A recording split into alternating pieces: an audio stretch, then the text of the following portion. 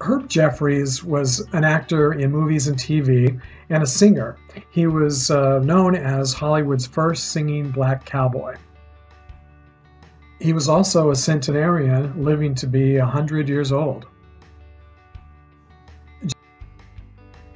To visit his niche, you enter the gates of the cemetery, make the first left, go all the way down. The street will start to curve to the right, and then you'll look to the left and you'll see a wall of niches, and that's where you'll find Herb Jeffries' memorial niche. So thanks for watching, and please feel free to leave a comment in the comments section, especially if you have a story that you'd like to share about Herb Jeffries. And if you like this video, please give it a thumbs up and subscribe to my channel if you'd like to see future videos like this one.